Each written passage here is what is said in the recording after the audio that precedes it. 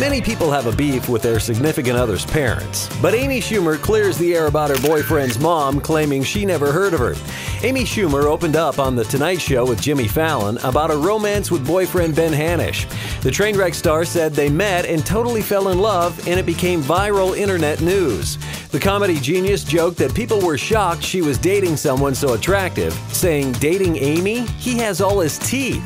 Schumer even met his entire family. After meeting his family, she explained to them the perils of dating a celebrity, like being hounded by journalists and how to respond.